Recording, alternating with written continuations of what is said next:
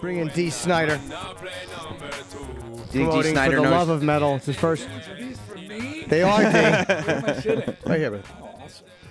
Do you think Dee knows how much you like Sean Paul, Jim? He probably does. He wouldn't surprise him. Yeah. Sean Paul? Do you Jim know is Sean a big Paul? Sean Paul guy. No. I who's like Sean Paul. Who is Sean Paul? You've heard him before. He's There kind he of is. like He's playing right now. Yeah, it's kind of like reggae. That's not his best song. Oh, no, I'm a button pusher.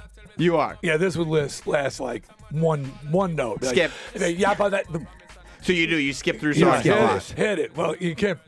and I'm so old, I'm referring to pushing the button. yeah. It's a little different now, but yeah, I skip. What would you keep you on? swipe. What would you listen to if it came on? Every time. Oh, God. Every time? Yeah. AC/DC. Yeah. I mean, you That's can't an turn easy it one, on. I thought yeah. Axel did a good job with them. Did you hear It Axel? was great. It was great. It was like, and he was like so not Axel, not Right. not on stage, but like the word was he showed up on time. For those Oh, wow. guys, yeah. He was like, never late. And they asked him about it. He said, I can't be late for Angus Young. I was You like, can't fuck with Angus That's Young. amazing. How do you tighten this? I got to be shorter. Yeah. Jim just wants to be taller than everybody in the room. He Yeah, I does. like that. He's got that extension on his seat. He does. He likes to hold up. None of the seats go quite as tall as Jim's seat does. Yeah. So don't even try. That's because there's like a plastic fist on it. I'm saying. It's just relaxing to put my leg up like this. That's right. I'm a short guy. I'm a little fella. Do you listen to your own music? Never. Like not for yeah, Well, I mean, you do in the process. but not for pleasure. Yeah. Once, I mean, you've listened to it so many times. Yeah. Times from the creation of the song to the demoing of the song to the recording of the song to the post mixing of the song, and by the time, and then you got to go out on the road, you rehearse it, so it's like never for pleasure. By the time it's actually, when it's on the radio, you're like, all right, I'm done with it. Will you turn it off or will you leave it on? That's a good question. I won't turn it off. I mean, Yeah, never, come on. never. You're not gonna be disrespectful. Yeah, you can't. I can't be insulting. How about if you walk into a party and they're playing it? Or do you hate when you're somewhere and they see that you walk in and they put on, like, we're not going to take it? It's the worst. I see you over there. It's like, I forgot the words. Thank you so much for the reminder. Yeah, I was in the Apple store the other day, just getting my wife's iPad fixed. Baseball hat, just sneakers, shorts. Sure. I'm just in there, tank top, and I'm just laying low, and all of a sudden, someone spotted me, like tough. I'm the Jay Leno of heavy metal, I got the jaw. I was skiing, completely covered except for my lips and jaw. And then some guy's like, "Yo, D, what's up?" I'm like, "What the hell's hanging out?" Oh yeah, the mouth, The face. So and they put on, "We're not going to take it in the store," like, Oh, my just God. just in case you didn't know he was here. Right. Now you do, and let's all just do this and point at him. Right, and you know what? It's probably the one thing he's going to want to hear. Yeah. Is that song that he's heard over and over. He's going to enjoy this. Well, did you see, what was it? The Bon Jovi was at a fucking wedding and the singer was making Bon Jovi sing one of his own songs. And Yeah. It was humiliating. Bon Jovi's like, I don't want to do this. I That don't want to do this. is my pet peeve. And I think it probably goes for comedians too. For some reason, people won't expect entertainers to do their job at a party or a gathering. Yeah, I don't even do mine on stage, much less a fucking party. And they want you to, get up and sing a song. Like, what do you do? Well, I'm a mechanic. Well, go rotate my tires. Right. Yeah, go No, fix something. I'm not doing it. It's my day. Yeah. It's your day off. Well, I'm singing. You go in the parking lot and you change my tire for me. Exactly. Yeah. And I'll get up and sing. Yeah. I've disappointed so many people in person. That's so great where they expect you to be funny all the time. It's just boring, How right? are you? Hi, I want to hang myself. All right, good. Nice talking to you.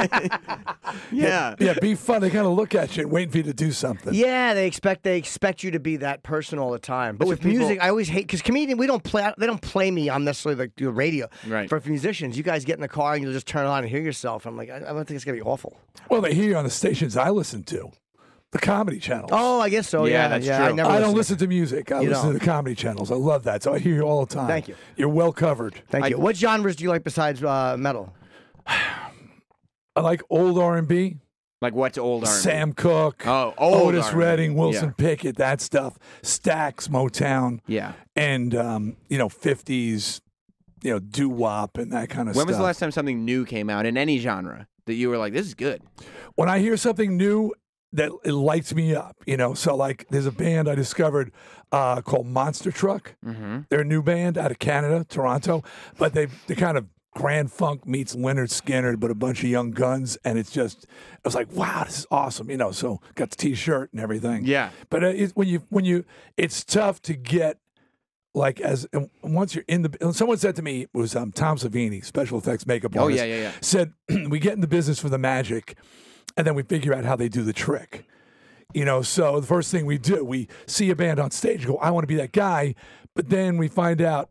It's not just a magic show up there. It's a process. You get into it. And I'm not griping. I'm just saying it no longer has that same luster that it had when you were in the audience with your jaw dropping, just looking at these guys from another planet. Well, it's not another world anymore. Now you see the reality of it. You see what the real life is. You got to get on the bus right after. Yeah. You're tired. You can't sleep. Like the normal job like stuff. Comedians. I mean, you make people laugh, and you do it well. All right, but what you learned is that set that was so polished that you saw somebody blew you away on stage, and you said, "I want to do that." That took like months to get that half hour together. And I've been learning that from watching Seinfeld's Comedian in Cars, which I think is just really interesting too. I like it too. Just the study of it and how it just and his movie The Comedian, where he talked about just the process of assembling all those pieces to make 5 minutes, to make 15, 30, an hour, 90 minutes set, get up there and do an hour and a half. For a comedian, that takes a long time to get that set. And then once you film it, you got to dump it. Once it's on film, over. you got to dump it. Oh, that was the famous Johnny Carson thing. You get on Johnny Carson, you do your show, you kill, and then you need new material because everybody knows the joke. Yeah, they all know the jokes. If you're doing 5 minutes on Johnny Carson, you need everything plus 5 minutes because you need new material that is just as strong so that when people go out and see your shows, you're still funny. Or that 5 minutes has to be like kind of sprinkled in an hour set. So if you're doing a 5-minute TV set on Carson and you sprinkle it in an hour set, people will tolerate it. Well, do you get that? I mean, Dice had that going where people wanted to hear hickory dickory dock. Like they had to hear like the hit. Yeah. Do other comedians get that? They want to hear the hit? There's bits they'll yell, but not like those were iconic bits. I toured with Dice for 3 years, and they would scream, and he hated when they would scream for the poems. And if the crowd was good, he'd do them. If he liked the crowd, he would do them. But there's other times where he'd go no because they were annoying him. They probably shout at you for the Monster Rain story. I yell Monster Rain a lot. Yeah, they'll yell that. Or they want the characters. Or Chip, they'll yell a lot. Yes. I spent like Brian Regan. I don't know if you know Brian Regan. He's a comic, but like he has to. When I've seen him. Up front at the top of his show, say, at the end of the show, I'm going to do requests. So don't shout out anything. Let me do the material, and then I'll do your requests. And that's how he keeps everybody. And then they all go crazy. I got schooled by Eddie Murphy. I saw Murphy at the height. He was at the Tillis Center, I think, on Long Island. It was Saturday Night Live or whatever. He's doing his set, and I yell out. Now, I'm not famous for that. I yell, do buckwheat. And he goes, fuck you, you do buckwheat. I'm like, oh, shit. Well, okay, I'll just shut up now. Chappelle gets it, though. Dave gets it with what do they yell about from the Rick? I'm Rick James. Rick James, bitch. He walked off stage one night. It's like when you're doing 15,000 people and there's 500 yelling at it's like frustrating. Like once in a while you don't mind it, but when you're on that level and there's that many people yelling because those things haven't stopped. Like his Rick James thing, the Little John thing, a whole bunch of stuff from that TV show. Yeah, it's iconic. Has lived on throughout. And you guys don't have the defense of. I was rehearsing yesterday, so my voice is shot, and I have to sing tonight. Anyway, right. But you don't have the defense of the loud wall of sound, like the rock band. And I've had so much respect. I've been friends with so many comedians, Sam and Bob Goldthwait, and so many people. Yesterday, yeah. And and just the idea of just you guys up there with your dick in your hand, man, and no word that's said from the crowd can be ignored because we just blasting rock and roll. They can be screaming, "We're not going to take it," the whole show. I don't hear it. Right. I don't have to respond to it, So is that what's going on because you have a new solo album? Yeah. For the love of metal, yeah. For the love of metal. Do you, like when you're crafting what the live show is going to be to go along with this album, do you go, okay, we got to sprinkle in some hits here and there to keep everybody at bay? It is absolutely the terror of every rock star playing new material. I've heard Elton John, just a couple of years ago, was talking. He goes, yeah, I'm going on tour. I'm a little nervous. And they said, what are you nervous about? He goes, well, I got a new album. And the minute you do a new song, you see their faces glaze over. Right. I call it the bathroom songs. Okay, because you go, the minute, it's like Pavlov's dog. The minute they hear the words, here's one off the new record, you see people going, gee, I gotta take a piss. And then, like, you see them. And I'd say it on stage, I can see you standing up and leaving. I'm not blind. I said, here we slave, we kill ourselves, we work on something we're proud of. And the minute we say, here's a new one, you go to get a burger and a beer, so it does suck. It sucks, but it's just so. What I'm doing is so much new material. They don't got enough piss in them. They're gonna go, I really should go to the bathroom now, but I don't feel it really. So. I pissed, I shit, I got a burger. There's nothing else in this building to do. Except watch. Yeah, and it doesn't matter who you are. I've heard Paul McCartney talk about it. I saw Zeppelin on the Physical Graffiti tour, but they hadn't released the album yet. At Madison Square Garden, they went into Kashmir. Half the fucking place left to go to the bathroom. Because in Madison Square Garden, you never heard Kashmir before? It just sounded like a dirge. Yeah. And it went on for 2 days. So everybody, I mean, here's like, you were seeing for the first time Kashmir, and nobody knew what it was, and they went to get a beer. And you're at the Gramercy. Are there tickets available tonight? You're at the Gramercy with Otep and Jamie Jasta, who we love. Yeah, it's a listening party tonight for my new album, and Jamie Jasta and friends. I'm getting up there. I'm getting up and doing a few songs with Jasta, and Otep's playing, and it's going to be fun. This record is completely unexpected. I really wasn't planning to do any more music, and Jasta literally challenged me to do a true metal record.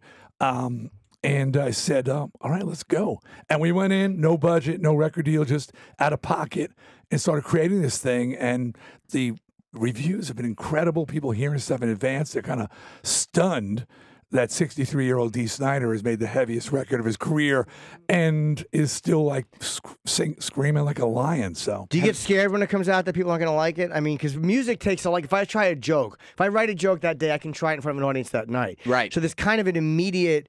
And that's one advantage to doing stand-up is you get a much faster sense of what to do. You have the completed work, and then they like it or they hate it. That's the live versus even a movie or a record or anything like that. No, but I did an album of Broadway show tunes, so nothing scares me. Have you ever thought about doing an album where the crux of it would be how crazy you are, and you could call it Dee's Nuts? Yes, that's crossed my mind. Well, look, I mean, you've got the built-in D thing. I would absolutely take advantage of it. The album is called For the Love of Metal, and it's available next Friday, July 27th, which is when we're in Montreal. We are in Montreal. So everybody should check it out. Yeah, pre-orders going on now at themartyrstore.com, and video for Become the Storm is online right now, and a couple other songs. So are you ever going to do any more like a follow-up to the documentary that was on Netflix? Because I watched it. It was great. But it was basically the story of Twisted Sister before they got famous. We are Twisted fucking Sister. Well, first of all, that was done independently, even though we supported it, because some documentarian heard our story, the fact that we were together for 10 years before the world discovered us. And that's like a stupid amount of time. Yeah. That's like, really? You can't take a hint amount of time? 10 years. So, and so the doc goes right up to the band getting signed to Atlantic Records. And people say, are you going to do the second half? And I go, well, that's really behind the music. It's already been kind done. of been done. Yeah. And that's the typical, all the stories are the same. Right. They get the deal. They have the hit. The band comes apart at the seams. And then they reconnect. Right. And the reunion tour. And they're fatter and balder and older. And, and they go out there and they're friends once more. So that's kind of predictable. But we know the story. The We Are Twisted Fucking Sister documentary is kind of surprising because most people don't know that story. Before we have to wrap up, what's the longest you guys went without talking? 15 years. Wow. A long time. It's a long time. Fuck.